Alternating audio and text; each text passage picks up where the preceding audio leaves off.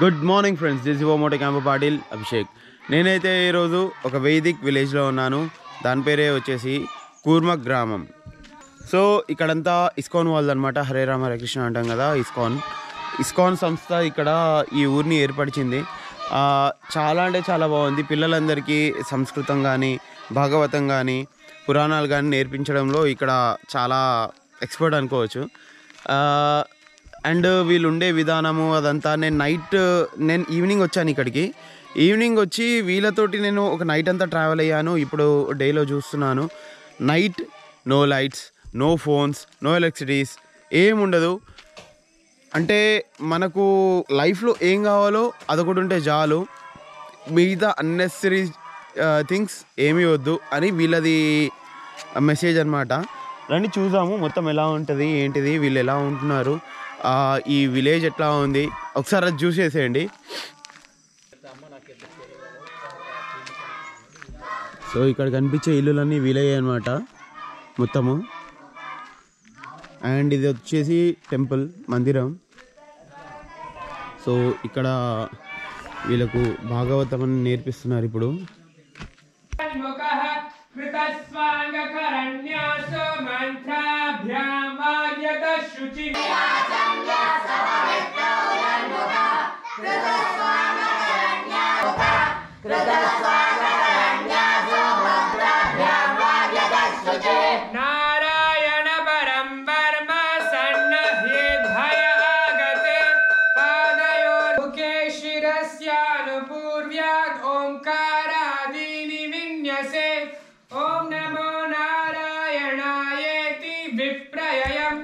చూసారు కదా టెంపుల్లో అక్కడ మంటపాల్లో అంతా వాళ్ళకు అంతా ఏం నేర్పిస్తున్నారు, ఎలా నేర్పిస్తున్నారు అనేది.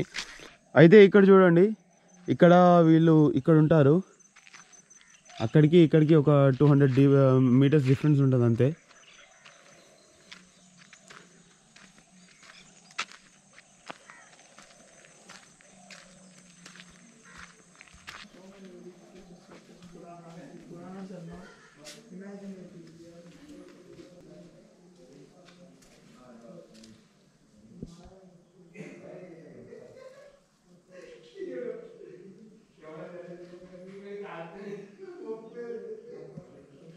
సో లోపటంతా ఎట్లా అంటే మొత్తం మనం ఊళ్ళలో పాత ఇల్లులు ఏవైతే చూస్తామో సేమ్ అదే మాదిరిగా ఉంటుంది ఇక్కడ కూడా.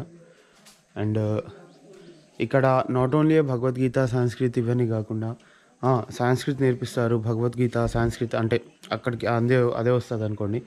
అండ్ మనిషికి కావాల్సిన like other languages and other activities like mathematics, science ఇవి కూడా నేర్పిస్తారు. ఇక్కడ అరౌండ్ ఒక 70 to 80 పీపుల్ ఉన్నారు. అందరూ వెళ్ళి ఎడ్యుకేటెడ్, ఎక్కడెక్కడో పెద్ద పెద్ద దాంట్లో జాబ్స్ చేసి వచ్చిన వాళ్ళు ఉన్నారు ఇందులో. లైక్ పెద్ద పెద్ద సాఫ్ట్వేర్ లెక్చర్స్ ఉన్నారు, చాలామంది ఉన్నారు. అండ్ నేను పర్సనల్గా వాళ్ళతో నైట్ అంతా నేను చూసా కదా, ఎంతోమంది ఉన్నారు.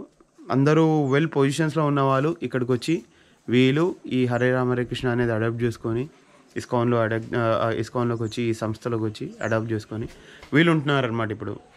సో అయితే ఇప్పుడు ఇక్కడ ఒక పర్సన్ ఉన్నాడు, మాట్లాడదానండి. మీ పేరండి? నా పేరు ఆదిత్య. సో ఆదిత్య గారు, ఎప్పుడు వచ్చారు మీరు ఇక్కడికి ఇందులోకి? నేను ఈ ఆశ్రమంలో జాయిన్ అయ్యి 7 years అవుతుంది, కానీ ఇక్కడ స్టార్ట్ అయ్యి 4 years అవుతుంది. 4 years అవుతుంది. 7 years నుంచి మీరు ఇస్కాన్లో ఉన్నారు? నేను ఇస్కాన్లో ఉండి ఇప్పుడు 11 years అవుతుంది. 11 years అవుతుంది. ఇస్కాన్లో ఉండి 11 years. ఈ ఆశ్రమం స్టార్ట్ అయ్యి 4 years అవుతుంది. ఆశ్రమం స్టార్ట్ అయినప్పుడు మీరు ఇక్కడే ఉన్నారు. ఓకే. అండ్ ఇక్కడ మీకు ఏమేమి నేర్పిస్తున్నారు? ఇక్కడ నేను చదువుకున్నప్పుడు నాకు ఇంగ్లీష్, హిందీ, సంస్కృతంలో నాకు ఇంట్రెస్ట్ లేకుండా దాని తర్వాత నేను వ్యవసాయం నేర్చుకున్నాను.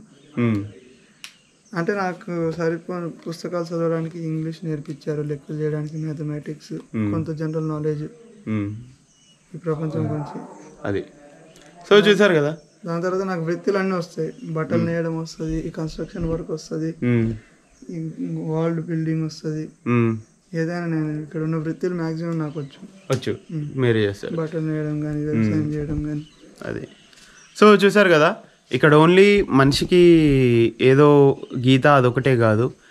ఇప్పుడు ఇది ఏదైతే కన్స్ట్రక్షన్ జరిగిందో ఇది వీళ్ళే కట్టుకున్నది, వీళ్ళు నేర్పిస్తారు. అండ్ ఇక్కడ గోడలు ఇవన్నీ ఎలా కట్టాలి ఏంటిది, ఈ కార్పెంటరీ కానీ బిల్డింగ్ వర్క్స్ కానీ బట్టలు నేయడం కానీ ప్రతి ఒక్కటి మనిషికి బతకడానికి ఏమేమి కావాలో అవన్నీ వీళ్ళు నేర్పిస్తారు. అయితే ఇక్కడ చూడండి, మనకు ఇక్కడ ఒక గెస్ట్ హౌస్ అయితే కడుతున్నారు వీళ్ళు. ఇక్కడ ఏం మెటీరియల్ వాడుతున్నారు చూడండి, బ్రిక్స్. అంత హార్డ్ కోర్ బ్రిక్స్ అయితే కాదు, ఇవి మొత్తం ఓన్లీ మట్టితోటే. ఇదిగోండి ఇట్లా అంటే ఊడుతుంది అది. సో మొత్తం మట్టి, సిమెంట్ అయితే ఏం లేదు ఇందులో, మొత్తం మట్టితోటే కట్టింది ఉందన్నమాట. ఇది ఇక్కడ చూడొచ్చు మీరు, మట్టి మొత్తం చెక్కలు పైనంతా ఇట్లా చెక్కల్ని ఏర్పరిచి చెక్కలతోటే కట్టింది అన్నమాట ఇది. వీళ్ళ లైఫ్లో ఏది పెద్దగా ఆడంబరం అనేదే లేదు. Simple life. వీళ్ళకి చూస్తుంటే నాకే అనిపిస్తుంది, అబ్బా ఇలాంటి లైఫ్ ఉంటే ఎంత బాగుండేది అని. డబ్బులో ఆశ లేదు, బట్టల్లో ఆశ లేదు,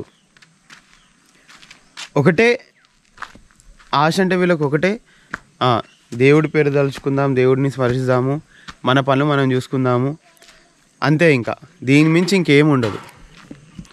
బాగుంది కదా ఇట్లాంటి ఒక లైఫ్.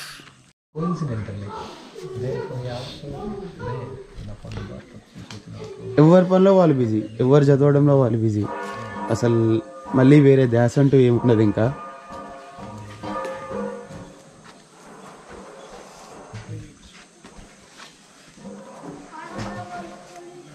సో ఫ్రెండ్స్, చెప్పా కదా వీళ్ళే అన్నీ పండించుకుంటారు అని. సో ఇప్పుడైతే నేను ప్రెసెంట్ వీళ్ళ ఫామ్కి అయితే వచ్చాయన్నమాట. ఇక్కడ మీ పేరు ఆదిత్య గారు. సో ఆదిత్య గారు ఉన్నారు, ఆదిత్య గారు వీళ్ళ ఫామ్ అంతా చూపిస్తారు. సో ఆదిత్య గారు, ఇప్పుడు ఏ ఫామ్ లో ఉన్నాం మనము?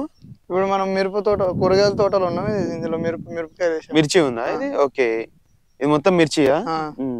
సో పెట్టాము, ఇప్పుడే స్టార్ట్ అయింది కాయలు రావడం. చిన్న కాయలు, అవును తెలుస్తుంది. సో ఇదిగోండి, ఇది మొత్తం ఆర్గానిక్, ఏ పెస్టిసైడ్స్ లేవు, ఏ పెస్టిసైడ్ లేవు, ఓన్లీ ఆవు పేడ, ఎరువు, అంతే. ఎరువుతోటే పండించడం అంతే. సో చూడండి, బెండి వేశారు ఇక్కడంతా, బెండి. అండ్ అక్కడక్కడ కీరాలు వేశారు. చూడండి కీర ఎంత బాగా పండిందో. ఇది మొత్తం ఆర్గానిక్ ఫ్రెండ్స్, ఏది ఏ పెస్టిసైడ్స్ లేకుండా పెంచుతున్నారు అనమాట. చూస్తే తెలుస్తుంది. సో చూసారు కదా ఫ్రెండ్స్, ఈవెన్ ఒక రైస్ దగ్గర నుంచి ఈవెన్ ఒక తాల్పిత్త దాకా వీళ్ళే పండించుకుంటారు. అది ఇక్కడ స్పెషాలిటీ, నాకు నచ్చిన స్పెషాలిటీ అది. అయితే మీరు ఇక్కడ చూసినట్టయితే వీళ్ళ ఆవుల్ని తీసుకుపోతున్నారు చూడండి, ఆవులు వీళ్ళు. అయితే ఫ్రెండ్స్, మనం కూర్మ గ్రామంలోని సీనియర్ మోస్ట్ ఇక్కడ గురుగారు ఉన్నారు. వాళ్ళతోటి ఒక 2 words అందరం విందాము అండ్ మాట్లాడదాము. ఎలా ఉంటుంది, వీళ్ళంతా ఎలా ఉంటున్నారు ఇక్కడ, వాట్స్ ద కాన్సెప్ట్, ఎలా స్టార్ట్ అయింది, కూర్మ గ్రామం అనేది ఎలా స్టార్ట్ అయింది అనేది మనం ఒకసారి తెలుసుకుందాము. ప్రభు గారు, మీ పేరు? నా పేరు త్రిభంగానంద దాస్. అంతర్జాతీయ కృష్ణ చైతన్య సంఘం భక్తి వేదాంత స్వామి శ్రీల ప్రభుపాదులు స్థాపించారు. ఆయన ఉన్నప్పుడే ఆయన వాళ్ళ శిష్యుల్ని కోరారు ఏంటంటే భారతీయ జీవన విధానాన్ని మళ్ళీ పునరుద్ధరించడానికి. ఆయన ముఖ్యంగా కృష్ణ భక్తి అనేది ప్రపంచమంతా వ్యాప్తి చేశారు, ప్రచారం చేశారు, ఎన్నో గ్రంథాలు వితరణ చేశారు, భగవద్గీత, భాగవతం లాంటిది. ఆయన శిష్యుల్ని కోరానంటే భారతీయ జీవన విధానం ఏదైతే పల్లి జీవనం ఉందో దాన్ని మళ్ళీ పునరుద్ధరించండి, ఎన్నో సమస్యలకి సమాధానం అయిపోతుంది. ఆయన ముఖ్యంగా ఒక శ్లోగం చెప్పారు ఏంటంటే సింపుల్ లివింగ్, హై థింకింగ్. తెలుగులోకి అనువదించామంటే సరళ జీవనం, ఉన్నతమైన చింతన, లేదా ఉన్నతమైన ధ్యేయం, ఉన్నతమైన ఆశయం. అయితే ఈ సరళ జీవనం ఏదైతే ఉందో అది భారతీయ జీవన శైలి. ఏదైతే మన పాత పద్ధతులు ఏవైతే ఉన్నాయో, మన పాత మనుషులు ఏదైతే పాటించారో అది పాటించడం వల్ల చాలా సమస్యలు దూరం అయిపోతాయి. రెండోది ఉన్నత చింతనం అనేది, అది ఆధ్యాత్మికం. అది ఇంతకుముందు పూర్వీకులకు కూడా కొన్ని సమస్యలు ఉండేవి. అది భగవద్గీతలో ఏం చెప్తుందంటే జన్మ, మృత్యు, జరా, వ్యాధి, repeat birth in this material world. అంటే మళ్ళా పుడుతున్నాం మనం, మళ్ళా మరణిస్తున్నాం. రెండోది వృద్ధాప్యం వస్తుంది, రకరకాల వ్యాధులు వస్తుంది. ఇవి పూర్వీకులకు కూడా ఉండేవి. వాటికి ఉపాయం ఆధ్యాత్మిక చింతన, ఏదైతే ఉన్నత ఆశయం ఉందో, ఉన్నత చింతన ఉందో అది. అందువల్ల రెండిట్లు ఒకవేళ చూసామంటే, రెండు follow అయ్యామంటే complete solution for all problems చూస్తుంది. ఇప్పుడు చూడండి, మనం ఎవరికైనా కలిస్తే, మీరు మీ ఫ్రెండ్స్ కలిసారనుకోండి, మీ బంధువులు కలిసినా, మీరు ఫస్ట్ వేసే ప్రశ్న ఏంటి, ఎలా ఉన్నారని. అటు నుంచి జవాబు ఏమొస్తుంది, బాగున్నాం అంటారు. వాళ్ళకి రెండో ప్రశ్న వేయండి, నిజంగా బాగున్నారా, మాట వరుసకి మీరు బాగున్నా ఉంటారు. అందరు ఏమంటారు, ఆలోచిస్తారు. అప్పుడు ఒకవేళ బాగున్నారు, ఎలా నిజంగా బాగున్నారంటే అందరూ ఆలోచిస్తారు. ఎవరో సమస్యలు చెప్తారు, ఆరోగ్య సమస్యలు చెప్తారు, కుటుంబ సమస్యలు చెప్తారు, లేకపోతే ఏదైతే ఆఫీస్ పని చేస్తున్నారు ఏదో ఒక సమస్యలు చెప్తారు. అంటే ఈ సమస్యలు ప్రతి ఒక్కరికి ఉన్నాయి. అయితే వీటికి మార్గం ఎలాగా, దాని నుంచి బయట వచ్చే మార్గం అందరూ వెతుకుతున్నారు. డబ్బు, ధనము, పేరు, ప్రతిష్ట ఉంటే మన అన్ని సమస్యలకి సొల్యూషన్ అయిపోద్ది అంటారు. దానికోసం ప్రయత్నం చేస్తున్నారు కదా, జాబ్లు కానీ బిజినెస్ కానీ ఏదైనా చేస్తున్నారు. దేనికోసం, అల్టిమేట్లీ డబ్బు సంపాదించి సుఖ సౌకర్యాలు ఏవైతే ఉన్నాయో సదుపాయాలు సంపాదించడానికి. కానీ అవి పొందాక కూడా ఈ సమస్యల నుంచి బయటపడట్లేదు. అదే ఏదో కష్టాలు కొత్త కొత్త వస్తూనే ఉన్నాయి. అయితే ఏదైతే ఆధునిక జీవన శైలి ఉందో, అంటే ఇప్పుడు మన భారతీయ జీవన విధానం విడిచిపెట్టి ఆంగ్లేయులు ఇచ్చిన పద్ధతి, అంటే విదేశీయులు ఇచ్చిన పద్ధతి పాటించడం వల్ల కొన్ని ఆధునిక జనితమైన సమస్యలు చాలా ఉన్నాయి. ఇప్పుడు మీకు చెప్పాలంటే హరిత క్రాంతి, మీరు గ్రీన్ రెవల్యూషన్ విన్నారో లేదు? గ్రీన్ రెవల్యూషన్ వాళ్ళు ఏంటంటే ఏ విధంగా పంటలు పండించాలో మనకి విదేశీయులు నేర్పించారు. ఏంటి, మీరు ఇంతవరకు ఆవు పేడ, గత్తం వీటితో చేస్తున్నారు, మేము కెమికల్స్ ఇస్తాం, దీంతో పండించుకోండి, యూరియా, డిఏపి, పొటాష్, అలాగే పెస్టిసైడ్స్, హైబ్రిడ్ సీడ్స్ ఇస్తాం, చూడండి ప్రొడక్షన్ పెరగడం స్టార్ట్ అయింది, అందరికీ యూజ్ చేయడం స్టార్ట్ చేశారు. కానీ ఇప్పుడు ఏమైందంటే అంత రసాయనమయం అయిపోయింది. మొత్తం తినే ఆహారం అంటే బేసిక్ నెసెసిటీస్ అవసరాలు ఉన్నాయో అవన్నీ రసాయనమయం అయిపోయాయి. అంటే ఇప్పుడు మన నాటు విత్తనాలు కూడా మనం కోల్పోయాము చాలా వరకు. మొన్సాంట్ ఏం చెప్తే ఏదో ఒక రోజు ఉంటే మా విత్తనాలు మొత్తం వరల్డ్ వైడ్ ప్రతి ఒక్కరి దగ్గర ఉంటాయని, అదే విధంగా అయిపోయాం, వాళ్ళు బానిసలు అయిపోయాం. యాక్చువల్లీ స్వతంత్రం వచ్చింది అనుకుంటున్నాం, కానీ ఇప్పుడు కూడా ఆ విదేశీయుల యొక్క సాంకేతిక పరిజ్ఞానం ఏదో టెక్నాలజీకి బానిసలయ్యే ఉన్నాం. ఇప్పుడు కూడా వాళ్ళనే ఫాలో అవుతున్నాం. అందువల్ల చాలా సమస్యలకి కారణం అదొకటి. ఒకటి చూడండి, మనకి చాలా అవసరమైనది ఫుడ్, అది కంటామినేట్ అయిపోయింది. రెండోది ఎయిర్, అది కూడా ఆటోమొబైల్స్ అంటే దాని నుంచి చాలా strong and very dangerous gas, that is carbon monoxide and నాక్స్ gases అవి వస్తున్నాయి. అవి చాలా సైలెంట్ కిల్లర్ అంటారు, CO, carbon monoxide silent killer. అది అంటే గాలి కూడా మనకి కలుషితం అయిపోయింది. వాటర్, ఎక్కడైతే పెస్టిసైడ్స్ యూజ్ చేస్తున్నారో అది గ్రౌండ్ చేరిపోయింది, గ్రౌండ్ వాటర్ కూడా కంటామినేట్ అయిపోయింది. అంటే బేసిక్ వస్తువులు కూడా మనకి కంటామినేట్ అయిపోయి ఇప్పుడు ఏంటంటే ఎన్నో ఆరోగ్య సమస్యలకు కారణం ఈ విధంగా ఫుడ్ తీసుకోవడం, ఈ విధంగా వాతావరణంలో ఉండడం, ఆ వాటర్ని తీసుకోవడం, అది చాలా పెద్ద సమస్య అనమాట. అదే కాకుండా మీరు ఏదైనా చూడండి, టెక్నాలజీ ప్రొడక్ట్ చూసారంటే ఇప్పుడు మొబైల్స్ కానీ మనకి స్టార్టింగ్ లో అనిపిస్తే చాలా సౌకర్యాలు సదుపాయాలు అనిపిస్తుంది, కానీ నెక్స్ట్ రేడియేషన్ ఎఫెక్ట్, దానివల్ల చూడండి క్యాన్సర్ ఎంత పెరుగుతుంది ఈ మధ్య. ఎంతమంది చిన్నప్పుడు ఉండేది ఇది, మనం భారతీయ జీవన విధానంలో ఇప్పుడు విన్నాం ఇలాంటి. అవన్నీ ఏంటంటే మనం వెస్టర్నైజేషన్ అవుతుంది, పాశ్చాత్యీకరణ అవడం వల్ల ఈ సమస్య. అందువల్ల ఈ భౌతికమైన సమస్యలకి మెయిన్ సమస్యలు ఏవైతే లాస్ట్ 200 years నుంచి వచ్చాయి ఏంటంటే, బ్రిటిషర్స్ ఎప్పుడైతే వచ్చారో వాళ్ళు ఏంటంటే మనకి నూతన జీవన విధానాన్ని ఇచ్చారు. ఏంటంటే సౌకర్యాలు సదుపాయాలు, రైల్వే సిస్టమ్ తెచ్చారు, మన నూలు బట్టలు తీయించేసి సింథటిక్ బట్టలు ఇచ్చారు, అలాగే ఎన్నో ఇచ్చేసారు. మనకి బెనిఫిట్స్ అనిపిస్తున్నాయి, చాలా సదుపాయాలు అనిపిస్తున్నాయి, ఆ మార్గంలోకి వెళ్ళిపోయాం. ఇప్పుడు వరకు వాళ్ళ మార్గంలోనే వెళ్తున్నాం. అందువల్ల బ్యాడ్ ఎఫెక్ట్స్ వచ్చేవి చాలా ఉన్నాయి వాళ్ళ ద్వారా ఎన్నో బ్యాడ్ తీసుకుంటున్నాం, మన సంస్కృతిని విడిచిపెట్టేస్తున్నాం. రెండోది అర్థం చేసుకోవాలంటే, రెండోది ఉన్నత చింతనం అనేది, దానికి అది భగవద్గీతలో చెప్పబడి ఉంది. అది మీరు వినడానికి రెడీగా ఉన్నారా? మీకు 10 minutes టైం ఇవ్వాల్సి వస్తుంది. No problem. Very nice. Actually ఈ ఆధ్యాత్మిక చింతన ఏదైతే చెప్తున్నాను నేను, దాని మీద ఎందుకు బిలీవ్ చేయాలి?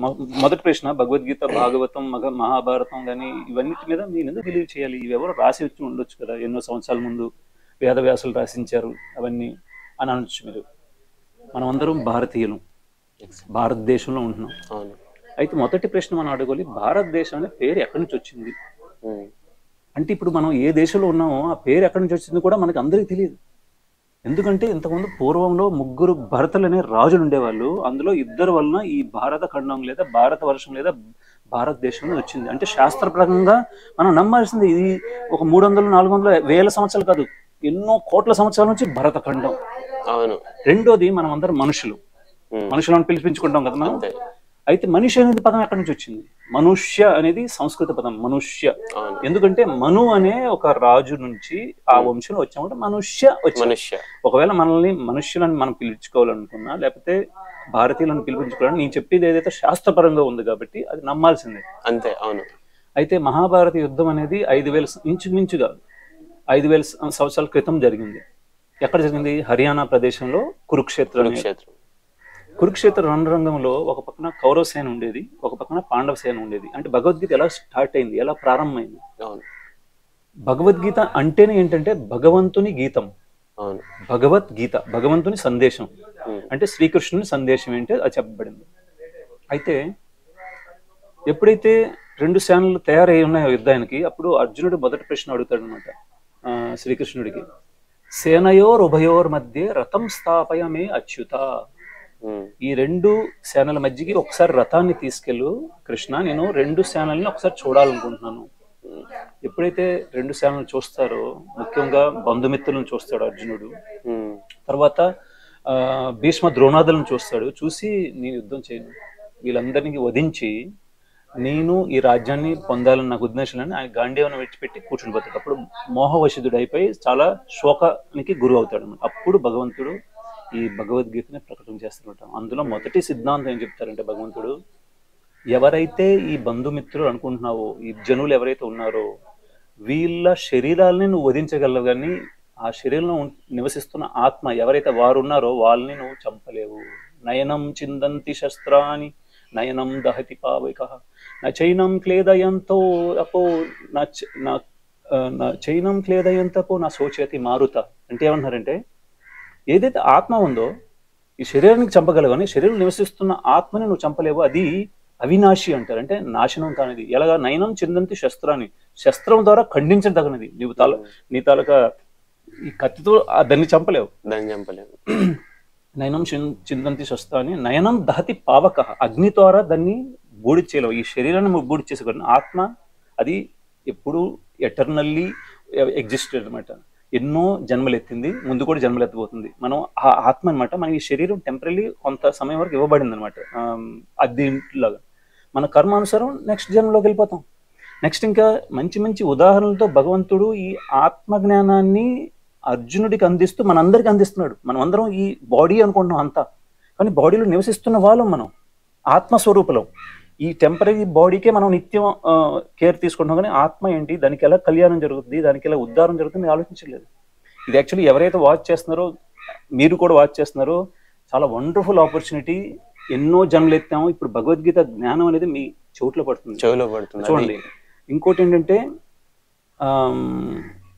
ఇందులో అర్థం చేసుకుంది చాలా మంచి ఉదాహరణలతో భగవంతుడు అక్కడ ఎక్స్ప్లెయిన్ చేస్తున్నాడు. ఇది అర్థం చేసుకునే విధంగా ఆత్మతత్వం ఏదైతే ఉందో, ఆత్మజ్ఞానం ఏదైతే ఉందో అర్థం చేసుకునే విధంగా చెప్తున్నాడు. ఎలా చెప్తున్నాడు చూడండి. వాసాంసి జీర్ణాని యథా విహాయ నవాని గ్రహణాతి నరోపరాని తథా శరీరాన్ని విహాయ జీర్ణాన్ని అన్యాని సంయాతి నవాని దేహి. ఏ విధంగా చిరిగిన బట్టలు విడిచిపెట్టి మనం కొత్త బట్టలు వేసుకుంటామో, అదే విధంగా ఈ శరీరం, ఈ ఆత్మ ఉండదగినది అనిపించినప్పుడు, అంటే వృద్ధాప్యం ద్వారా కానీ ఏదైనా అనారోగ్యం వల్ల కానీ శరీరం ఉండదగినది, శరీరంలో నివసించదగినది అనిపించినప్పుడు ఆ శరీరం విడిచిపెట్టి వేరే శరీరాన్ని గ్రహిస్తుందని చెప్తున్నాడు ఈ శ్లోకం. ఇవి మళ్ళా మనం భౌతికంగా అర్థం చేసుకోవచ్చు ఎన్నో ఉదాహరణలతో. ఇప్పుడు చూడండి, మనం ఒక అద్దం ముందు నిల్చొని మనం అనుకోవచ్చు, ఇవి నా చెవులు, ఇవి నా కళ్ళు, ఇది నా ముక్కు, ఇది నా తల, ఇది నా నోరు, ఇది నా శరీరం అంటున్నాం. ఏమంటున్నాం? ఇది నా శరీరం. అంటే మీరు డిఫరెంట్ కదా దీనికి, బాడీకి. ఈ శరీరం నాకు చెందినది అంటున్నాం. అంటే ఆత్మ ఏదైతే మనం ఉన్నామో, ఈ శరీరం ఆత్మకు చెందింది కాబట్టి మనం అంటున్నాం నా శరీరం. ఈ శరీరం నేను కాదు కదా, అంతే కదా, అర్థమైంది కదా. ఇంకోటి ఉదాహరణ చూడండి, మన తాతగారు చనిపోయారు అనుకోండి, అక్కడ బాడీ ఉంది, అందరు ఏమంటారు? తాతగారు పోయారంటారు. తాతగారు పోవడం ఏంటి? అన్ని బాడీ పార్ట్స్ అక్కడే ఉన్నాయి. అంటే ఏదో విలువైన వస్తువు వెళ్ళిపోయింది కదా తాతగారు పోవడం అనేది. అది ఆత్మ. మనం ఇప్పుడు వరకు నేను చెప్పింది సరళ జీవనం అంటే ఈ శరీరం మెయింటైన్ చేయడానికి మీకు సమస్యలు లేకుండా చేయగలదు, కానీ ఆత్మకి కళ్యాణం, ఆధ్యాత్మిక చింతన అవసరం. అది భగవంతుడు భగవద్గీతలో చెప్తున్నాను. ఇంకో విషయం చెప్తున్నట్టు, మనం సాధారణంగా ఈ ఆత్మ జ్ఞానాన్ని అర్థం చేసుకునే విధంగా, ఆటో నడుపుతున్న ఆటో డ్రైవర్ ఉన్నారు, ఆటో వెళ్తుంది మీకు దగ్గరగా, మీరు ఆటో పిలాలనుకుంటున్నారు, ఏమని పిలుస్తారు? ఏ ఆటో ఇట్రా అంటారు కదా, అంతే కదా. యాక్చువల్లీ లోపల డ్రైవ్ చేసేవాడిని పిలుస్తున్నాం మనం, లేకపోతే ఆటో పిలుస్తున్నామా? అర్థమైంది కదా. అది ఈ body is different and the driver of this body is different. ఇప్పుడు మనం పిలుస్తున్నంత ఈ బాడీకే పిలుస్తున్నాం, అది కానీ డ్రైవర్ ఉన్నారే అది ఆత్మ. అది ఆత్మ. యాక్చువల్లీ మీరు ఎంతో సుకృతి కలిగిన వాళ్ళు అయి ఉండొచ్చు, ఈ వాచ్ చేస్తున్న వాళ్ళు చాలా సుకృతి కానీ పుణ్యం కలిగిన ఉండాలి. ఈ రోజు భగవద్గీత జ్ఞానం అనేది బేసిక్ ఫౌండేషన్ మీ చెవిలో పడింది. అది రెండోది ఏంటంటే, మనం ఇప్పుడు హ్యాపీనెస్ ఏదైతే అనుకుంటున్నామో ఆ హ్యాపీనెస్ అంతా బాడీకే ఇస్తున్నాం మనం. బాడీకి 5 ఇంద్రియాలు ఇవ్వబడ్డాయి స్థూల రూపంలో, కళ్ళు, ముక్కు, నోరు, చెవులు, నెక్స్ట్ టేస్ట్ కోసం నాలుక, నెక్స్ట్ స్కిన్ టచ్, వీటితో పొందే సుఖాన్ని డైలీ మనం పొందుతున్నాం. కానీ ఈ పొందే సుఖం అనేది భగవంతుడు ఏమంటాడంటే ఆద్యంతమంత కౌంతేయ, అంటే ఇది శాశ్వతమైనది కాదు, టెంపరీ హ్యాపీనెస్ పొందుతున్నారు, దాని వెనక అందరు పడుతున్నారు. ఇప్పుడు చూడండి, మనకి తినాలని ఉందనుకోండి, మనం ఏదో ఇడ్లీ ఏదో తింటున్నాం అనుకోండి, ఫస్ట్ స్టార్టింగ్లో మనకి చాలా ఆతృత కూడా తినడానికి, టేస్ట్ 2, 3, 4, 5 తిన్న తర్వాత మళ్ళీ దాంతో విశేషమైన టేస్ట్ అనేది రాదు. అది అంత ఒకసారి స్టార్ట్ అవుతుంది, ఒకసారి అంత అయిపోతుంది. అలాంటి హ్యాపీనెస్ మనం పొందుతున్నాం. ఏదైనా ఇప్పుడు మోడల్ కొనాలనుకోండి, ఏదైనా మంచి సెల్ ఫోన్ కొనాలనుకుంటున్నారు, మంచి బైక్ కొనాలనుకోండి, మంచి కార్ కొనుక్కోండి, ముందు కొనే ముందు మనకి ఎలా ఉంటుంది, ఎప్పుడు కొంటాం, ఎప్పుడు ఇది ఉంటుంది, చామ్ ఉంటుంది, ఎప్పుడు కొంటామని. ఆ కొన్ని తర్వాత ఫస్ట్ డే మనం ఆ మోడల్తో చాలా జాగ్రత్త చూసుకుంటాం, చాలా జాగ్రత్త చూసుకుంటాం, రెండో రోజు దాని నుంచి పొందే సుఖం తగ్గిపోతుంది. అలాగే ఒక రోజు వస్తుంది, అది యూటిలిటీ అయిపోద్ది, కానీ దాంతో విశేషమైన సుఖం అనేది పొందలేదు. అంటే మనం ఒకప్పుడు మాయాలో ఉండి అది పొందితే నేను హ్యాపీగా ఉంటాను అనుకుంటున్నాం, అది పొందిన తర్వాత మనకి హ్యాపీనెస్ గోల్ చేంజ్ అయిపోతుంది, ఇంకో మోడల్ కోసం వెయిట్ చేస్తున్నాం, అర్థం, దాని వెనక పడుతున్నాం, ఇంకా పవర్ఫుల్ వస్తాయి, ఇంకా ఎస్, దీన్నే ఏమంటారు, ఎండమావులు లాంటివి అనమాట. అంటే మనం డిజైర్స్ ఎలాంటివి అంటే, ఎదురుగా నీరు కనిపిస్తుంది, అక్కడికి వెళ్తే నీరు దొరుకుతుంది, అక్కడికి వెళ్తున్నాం, ఆ నీరు ఇంకా ముందుకు వెళ్ళిపోతుంది. అలానే అందరూ పోతున్నారు, కానీ జీవనం యొక్క ఉద్దేశ్యం ఏంటి, దేనికోసం ఈ జీవం, అది గురించి ఎవరు ఆలోచించట్లేదు. ఒక మృత్యు ఒకటి ఉందనేది, మన పూర్వీకులు ఎంతమంది పుట్టారో, ఎంతో డబ్బు సంపాదించారో, విడిచిపెట్టి వెళ్ళిపోయారు, మనం కూడా విడిచిపెట్టేస్తామని ఇది ఎవరికి లేదు. అందుకోసం ప్రయత్నం చేయమన్నారు. ఈ టెంపరీ బాడీలీ హ్యాపీనెస్ కోసం చూడొద్దు, ఎవరైతే నువ్వు ఎటర్నల్లీ ఒక సోల్ ఆత్మవో దానికి హ్యాపీనెస్ ఎలా దొరుకుతుందో అది ప్రయత్నించమన్నారు. అదేంటంటే భగవంతుని ద్వారా జరుగుతుంది. అందుకోసం ఇది ఆత్మ అయితే పరమాత్మ, కృష్ణ పరమాత్మ. పరమాత్మ అనేది టైటిల్ కృష్ణుడికే వాడబడింది, లేకపోతే విష్ణువు, రాముడు, నరసింహుడు వీళ్ళకి ఇవ్వబడింది అనమాట. అందుకోసం ఎప్పుడు వరకు భక్తియుక్తమైన సంబంధం ద్వారా భగవంతుడితో సంబంధం ఏర్పరచుకోవడం అంతవరకు సంతృప్తి చెందలేడు. ఒక విధంగా మీకు చెప్పాలంటే, భగవంతుడు ఒకసారి వామన అవతారం ఎత్తాడు, వామన అవతారం వెళ్ళి బలి చక్రవర్తి ముందుకు వెళ్ళి 3 అడుగులు చోటు అడిగారు. బలి చక్రవర్తి అంటాడు, అయ్యా నువ్వు పిచ్చి బ్రాహ్మణుడి లాగా ఉన్నావు, నా దగ్గర 3 లోకాలు ఉన్నాయి, భువర్ స్వర్గ లోకాలు ఉన్నాయి, నువ్వు కావాలంటే ఒక రాజ్యాన్ని ఇవ్వగలవు, బ్రాహ్మణుడు కాబట్టి నేను కోరుకొని ఇవ్వగలనంటే, అప్పుడు వామన అవతారంలో ఉన్న భగవంతుడు ఏమంటాడంటే, మనుషుడికి పూర్తిగా సంతృప్తి కలిగజేసే ఏ వస్తువు యొక్క స్థితి ఈ 3 లోకాల్లో జరగలేదు. ఎంత పొందినా వాడు అసంతృప్తి చెందుతాడు, కానీ పూర్తిగా సంతృప్తి చెందే అవకాశం లేదు. నేను ఎన్నో మంది రాజులు కూడా చూశాను ఇంతకుముందు, మొత్తం ప్రపంచాన్నే జయించిన తర్వాత అప్పుడు కూడా అసంతృప్తిగానే ఉన్నారు. అంటే ఇప్పుడు చూడండి, రంభా, ఊర్వశి, మేనక కూడా ఎవరికి దొరికినా వాడు కొన్ని రోజులే హ్యాపీగా ఉండగలరు, మళ్ళీ అసంతృప్తిని ఉంటే ఉంటుంది. అంటే ఏ వస్తువు సృష్టి జరగలేదు, ఏ మోడల్ యొక్క సృష్టి జరగదు. అందుకోసం మనం ఫ్యాషన్స్ ఎలా మారుస్తున్నాం, చిన్నప్పటి నుంచి చూడండి, బెల్ బాటమ్ అని, బ్యాగీ అని, ప్యారలల్ అని, స్కిన్ టైట్ అని అలా చేంజ్ చేస్తూ ఉన్నాం. ఇంకా హ్యాపీ పొందలేదు, డిఫరెంట్ హెయిర్ స్టైల్స్ ఇప్పుడు చూసారా, ఇంకా డిజైన్స్, బాడీ అంటే టీ షర్ట్స్ డిజైన్స్, అదే ఇంకా ఇంకా పరిగెడుతున్నాం ఈ మెటీరియల్ హ్యాపీనెస్ వెనుక. అది టెంపరీ. ఒక చూడండి, ఇంతకుముందు బెల్ బాటమ్ టైంలో ఎవరైతే ఉండేవాళ్ళు అది లేటెస్ట్ ఫ్యాషన్, అదే మోడర్న్. అప్పుడున్న కార్లు కానీ, ఫియట్ కానీ, అంబాసిడర్ అప్పుడు స్టైల్. కానీ ఇప్పుడు చూసేవాళ్ళు ఎలా ఉంటుంది, అప్పుడు ఇలాంటివి వేసుకునే వాళ్ళు ఏంటి. అలానే ఇప్పుడు ఏదైతే మనం అనుకుంటున్నాం ఫ్యాషన్, కొన్ని రోజుల మీద అరే ఇలాంటివి వేసుకునే వాళ్ళు దాని వెనకే పరిగెడుతున్నారు. యాక్చువల్లీ మీరు రైట్ గోల్కి వచ్చారు, రైట్ టైంకి వచ్చారు. యాక్చువల్లీ ఇదంతా భగవంతుడి ఇదనమాట. ఎంతమందికి వెళ్ళిందంటే అది ఇప్పుడు ఇది నేను ఇక్కడికి వచ్చాను అంటే కూడా అది నాకు ఏ టైంలో రాసి పెట్టిందో, నువ్వు ఇక్కడికి వెళ్ళాలి, అది these all are destinations. I believe that. ఇప్పుడు నేను ట్రావెల్ చేస్తున్నాను అంటే నాకు అనిపిస్తుంది, yeah these all are my destinations, not destinations, these all are my Destiny's. అది చూడండి. తర్వాత ఏంటంటే ప్రతి యుగంలో భగవంతుడు పొందే మార్గం వేరే వేరే చెప్పబడింది. అవును, ఏ యుగంలో ఏ విధంగా చేస్తే భగవంతుడు పొందగలం. ఇప్పుడు చూడండి, ఇప్పుడు ముందు సత్యయుగం జరిగింది, తర్వాత త్రేతాయుగం, తర్వాత ద్వాపర యుగం, కలియుగం. ఇప్పుడు కలియుగం ప్రారంభమైంది. అయితే ప్రతి ఒక్క యుగంలో ఏం చెప్పారంటే కృతే ధ్యాయతో విష్ణు. కృతయుగం అంటే సత్యయుగంలో విష్ణువు మీద ధ్యానించడం భగవంతుని పొందే మార్గం. త్రేతాయాం యజతోమకై, త్రేతాయుగంలో పెద్ద పెద్ద యజ్ఞయాగాదులు చేసి యజ్ఞాలు చేస్తూ భగవంతుని పొందగలిగేవారు. ద్వాపరే పరిచర్యాయాం, ద్వాపర యుగంలో పెద్ద పెద్ద మందిరాలు నిర్మించి భగవంతుడికి అర్చ విగ్రహ సేవ చేస్తూ భగవంతుడు. కానీ కలో తద్ హరికీర్తన, కలియుగంలో హరినామ సంకీర్తన ద్వారానే భగవంతుని పొందగలం. అందుకోసమే కలి సతరణ ఉపనిషత్ అనే ఉపనిషత్తు ఉంది. అందులో బ్రహ్మకి అడుగుతాడు అనమాట, ఎవరు, నారదముని, ఈ కలియుగంలో ప్రజలు అందరూ ఏదో చీకులు చింతలతో ఉంటారు. వీళ్ళకి ఏదైనా ఉపదేశం ఇవ్వండి, ఏదైనా అద్భుతమైనది ఏదైనా ఇవ్వండి అంటే అప్పుడు ఏమంటారంటే హరే కృష్ణ కృష్ణ కృష్ణ హరే హరే, హరే రామ రామ రామ హరే హరే అని చెప్పి మహామంత్రాన్ని ఇస్తే కింద ఏమంటారంటే బ్రహ్మదేవుడు ఇతి షోడశకం నాన్నాం కలి కల్మషనాశనం నాతో పరదరోపాయ సర్వ వేదేషు దృశ్యతే. ఏమంటారంటే మీద ఇవ్వబడిన 16 పదాల మహామంత్రం అనేది కలి కల్మషనాశనం, కలియుగంలో ఉన్న అన్ని కల్మషాలని నాశనం చేయగలదు. నాతో పరతర ఉపాయ ఎవరికో ఇంకొక ఉపాయం అనేది లేదు. సర్వ వేదేషు దృశ్యతే, అన్ని వేదాల తాలూకు సారం అనేది ఈ మహామంత్రం అనేది. అందుకోసమే ఇప్పుడు చూడండి ఇస్కాన్ ఆల్ ఓవర్ వరల్డ్ ఎంత స్ప్రెడ్ చేయగలిగింది హరినామం. మీరు ఎక్కడ గూగుల్లో టైప్ చేసిన ఇస్కాన్ అనేది అంటే అమెరికన్స్ రష్యన్స్ కూడా ఈ నామం చెప్పిస్తుంది అనమాట. ఎవరైతే నామం చెప్పిస్తారో త్వరలోనే వాళ్ళకి భగవంతుడికి రిలేషన్షిప్ బంధం అనేది రిలేషన్ అవుతుంది. ఫస్ట్ ఆత్మ సాక్షాత్కారం, నెక్స్ట్ స్టెప్ లో భగవత్ సాక్షాత్కారం. అందువల్ల అన్ని సమస్యలకి మనం దూరం అవ్వాలంటే ఇలాంటి లైఫ్ స్టైల్కి రావాలి. ఇది భక్తికి అనుకూలం కాబట్టి మేము ఇవన్నీ ఎస్టాబ్లిష్ చేస్తున్నాం. నేను 11 years ఇలాంటి కమ్యూనిటీలో ఉన్నాను. ఇలాంటివి ఇప్పుడు ప్రెజెంట్లీ 4 communities ఉన్నాయండి. ఫస్ట్ కమ్యూనిటీ గుజరాత్ లో నందగ్రామ్ అనేది ఉంది. అక్కడ నేను ఉండేవాడిని 11 సంవత్సరాలు. ఇది వచ్చి 2018 లో స్టార్ట్ చేసాం. ఇంచుమించుగా 4 సంవత్సరాలు అవుతుంది. ఇది కూర్మగ్రామం ఆంధ్రప్రదేశ్ లో. ఇంకోటి భక్తి గ్రామం అనేది మధ్యప్రదేశ్ లో ఉంది. ఇంకొకటి బద్రికాశ్రమం అనేది పంజాబ్ లో ఉంది. బద్రికాశ్రమం పంజాబ్. ఇంకా ఇవి విస్తరిస్తాం, ఇంకా చాలా వస్తాయి ఇంకా ఫ్యూచర్ లో, ఇంకా రావాలి కూడా. ఎందుకంటే జనాలకు తెలియాలి ఇప్పుడు మనం తినేది అంతా ఎందుకు. ఇప్పుడు వెనకటికి ఇప్పుడు జనరలీ మా మదర్ వాళ్ళ మా మమ్మీ వాళ్ళ అమ్మమ్మ ఇంకా నాయనమ్మ ఇంకో విషయం చెప్తాను చూడండి. 120 years మీరు అమ్మమ్మ తాత గురించి మాట్లాడుతున్నారు. ఇప్పుడు మీరు 28, 32 మధ్యలో ఉండొచ్చు. ఓకే, అయితే మీ ఫాదర్ మదర్ ఆ ఏజ్ లో ఉన్నప్పుడు, అలానే మీ తాతయ్య నాన్నమ్మ ఆ ఏజ్ లో ఉన్నప్పుడు, మీ ఏజ్ లో ఉన్నప్పుడు వాళ్ళ దగ్గర ఇన్ని సదుపాయాలు సౌకర్యాలు ఫెసిలిటీస్ లేవు. ఇప్పుడు మన దగ్గర చాలా ఫెసిలిటీస్ ఉన్నాయి, సౌకర్యాలు, ఏసీ, రెఫ్రిజిరేటర్, ఫ్రిడ్జ్ అన్నీ ఉన్నాయి, ఫ్రిడ్జ్ అన్నీ ఉన్నాయి, రెఫ్రిజిరేటర్ అన్నీ ఉన్నాయి.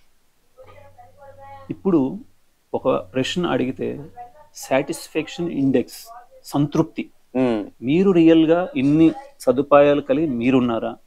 మీ అమ్మ నాన్నగారు తక్కువ సదుపాయాలతో వాళ్ళు సంతృప్తిగా ఉన్నారా? తాతయ్య ముత్తాతల టైంలో కరెంటు కూడా లేదు, వాళ్ళకి ఇంకా సదుపాయాలు తక్కువనే, వాళ్ళు సంతృప్తికరంగా ఉన్నారు, మీరు చెప్పాలి. వాళ్ళు దానికి కారణం ఏంటి? అది అందరూ తెలుసుకోవాలి. అది తెలుసుకుంటే మీరు ఈ లైఫ్ ని కరెక్ట్ గా సేమ్ ఆ లైఫ్ స్టైల్ వాళ్ళు నాకు అప్పుడు వాళ్ళు చెప్పారనమాట. లేదు నాయన ఇలా ఉండేది, వెనకటికి ఇలా ఉండేది, ఇలా ఉంటుండే ఇలాంటి లైఫ్ స్టైల్. ఇక్కడికి వచ్చాక నాకు మళ్ళా అదే వాళ్ళు ఏదైతే చెప్పారో, లక్కీలీ నేను అప్పుడు అన్ఫార్చునేట్లీ నేను అప్పుడు చూడలేదు, బట్ లక్కీలీ నేను ఇప్పుడు చూస్తున్నాను. వాళ్ళు ఏదైతే చెప్పారో అది కరెక్టే, వాళ్ళు చెప్పింది కరెక్టే. శాస్త్రాల్లో ఎవరు ఏ వృత్తి చేయాలనేది క్లియర్ గా చెప్పారు అనమాట. ముఖ్యంగా మన అర్థ వ్యవస్థ అనేది వ్యవసాయము, గోసేవ మీద ఆధారపడి ఉండాలి.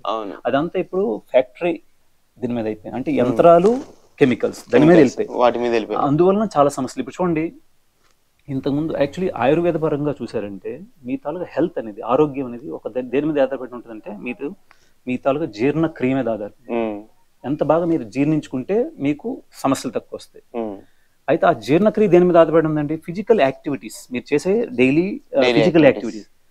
ఆ ఫిజికల్ యాక్టివిటీస్ ఇప్పుడు తగ్గిపోతున్నాయి. ఇప్పుడు ఎందుకంటే 20-25 years మనం చదువుతున్నాం, దేనికోసం కష్టపడుతున్నాం కొంత, నో డౌట్. అక్కడ అది కూడా మైండ్ కి ఉపయోగిస్తున్నాం ఎక్కువ, అర్థమైందా? ఆ చదువు దేనికోసం? 25 years తర్వాత మనకి ఎలాంటి జాబ్ కావాలంటాం? ఖాళీగా కూర్చొని, అంటే ఎక్కువ పని చేయకుండా, హార్డ్ వర్క్ ఇవ్వకుండా, ల్యాప్టాప్ లో కానీ మేనేజ్మెంట్ అలాంటి రోల్స్. అందుకోసమే మళ్ళా కష్టాలు ఇవన్నీ పెరుగుతున్నాయి మనకి, ఆరోగ్య సమస్యలు. ఎందుకంటే మనం హ్యాపీ, అంటే అది హ్యాపీ లైఫ్ అనుకున్నాం, కానీ దానికోసం ఇంకా కష్టపడాలి. చూడండి, మా గురువు గారు ఎవరు ఇంటికి వెళ్తా అంటున్నారు, వాళ్ళ ఇంట్లో చాలా మెషిన్స్ ఉంటున్నాయి. అంటే మిక్సర్ గ్రైండర్ ఉంది, వాషింగ్ మెషిన్ ఉంది, డిష్ వాషర్ ఉంది, దాంతోపాటు ఇంకో మెషిన్ చూస్తున్నాను, అది ఎందుకు అవసరం అంటున్నారు. అదేంటంటే ఎక్సర్సైజ్ చేసే మెషిన్. ఇది మూర్ఖత్వం కదా? అంటే ఇవన్నింటినీ నేను చేయను, ఉదయం మాత్రం 2 గంటలు చాలా కష్టపడి పని చేస్తాను నేను, ఆ ఎక్సర్సైజే. అంటే మన డైలీ డ్యూటీ చేసుకుంటే ఆ ఎక్సర్సైజ్ మెషిన్ అవసరం అండి? అవసరం లేదు. అది మూర్ఖత్వం, అందరూ తెలుసుకోవాలి. అది చాలా ఇంపార్టెంట్. ఎగ్జాక్ట్లీ, అది చాలా అంటే చాలా ఇంపార్టెంట్. ఇంకోటి ఏంటంటే మానసిక సమస్యలు పెరుగుతున్నాయండి. ఎందుకు పెరుగుతున్నాయి?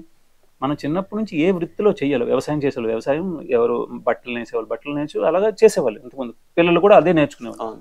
ఇప్పుడు ఏమవుతుంది, 20-25 సంవత్సరాలు చదువుతున్నారు అంటే పూర్తి లోడు బాడీ దేని మీదకి వస్తుంది? మైండ్ మీద వస్తుంది. చదువు చదువు చదువు.